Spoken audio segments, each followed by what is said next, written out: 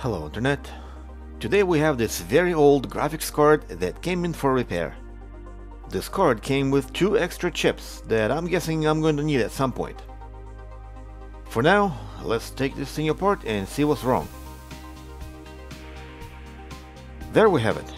Everything looks good, except for this corner and this corner of the die. The chipping of the die is most likely caused by careless heatsink installation or by the design. The smaller the die, the easier it is for it to break. Either way, I'm going to use my cheat sheet I made a while back to test all the necessary pads near the bottom of the board, and then proceed looking for shorts everywhere else. Not knowing exactly what resistances I should be expecting and where, I'm gonna go ahead and power the board and see what it does while looking at it with a thermal camera. Looks like most of the MOSFETs are working very hard, and the reason for that is likely the short on this coil and these two, which I'm guessing are linked to the core and the chip at the bottom, as well as the memory.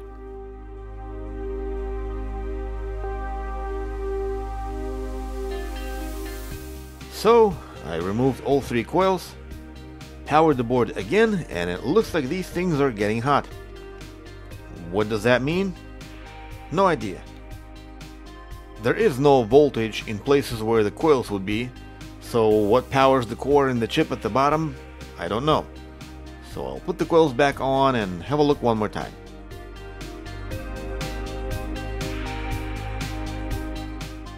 Right now, I'm basically getting a short on every capacitor around the core. And if I measure the capacitor on the other core, there should be no short. And that's great, because now I know 100% that the core is short. So I will replace the core, as well as the chip at the bottom, so that way I don't have to play a guessing game for too long.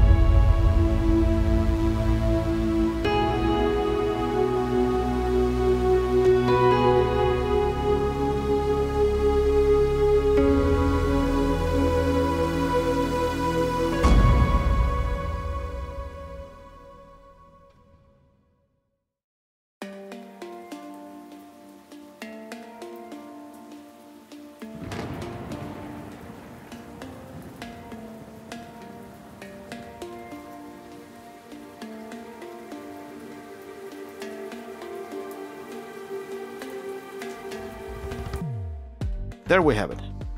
Instead of 0 ohm, we now have 1.5. And here, instead of 0 ohm, we have 34. Everything else is also looking good, so let's power the card and see what it does.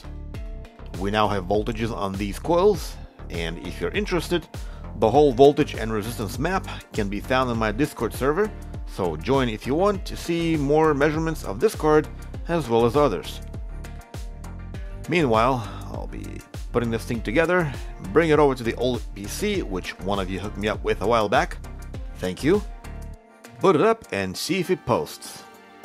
But before I do that, I ran into a problem where this old AGP slot card somehow managed to get a more modern PCI Express connector, which this old power supply does not have, so I'm gonna need an adapter. On top of that, If I power the system with the DVI cable connected to the graphics card, the motherboard will not power at all.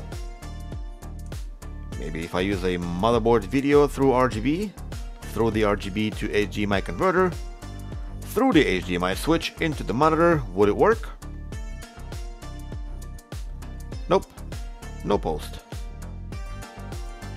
And without the GPU, it posts.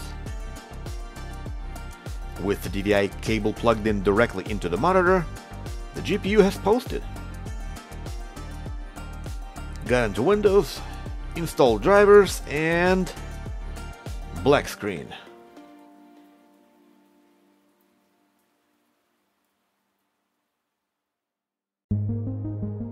Trying different drivers. This time they did get installed, and there goes the happy dance. But after a reboot, system froze. So I tried different drivers, which helped a little, but eventually the system would freeze, so the card was sent back to the customer with a no fix, who apparently was able to find the correct version of drivers, and it actually works. And here's the proof.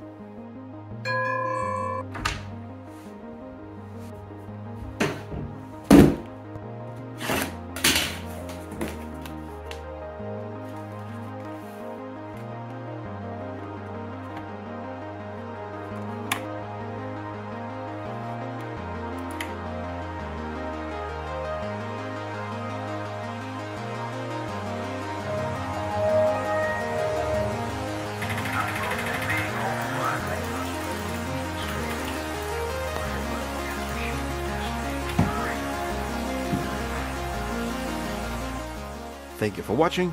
Hopefully this was interesting to watch. Goodbye.